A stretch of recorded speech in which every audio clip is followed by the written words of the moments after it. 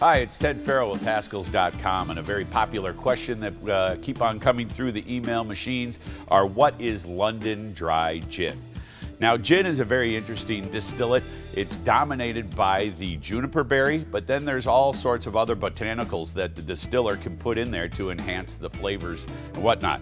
The London Dry is specifically set for English gins, and it was a style of gin done in about the 18th century that shows the botanicals, but the thing is that all the flavoring is added during or before the distillation process. They cannot add any further colorants or flavorings after the distillation, and that became a style known as the London Dry, and that's the one thing that most people are common with. There's also other gins that you can add into after the distillation process, but really London Dry is all about getting all your flavors, all your botanicals, distilling them, and having a nice, smooth, dry, crisp spirit.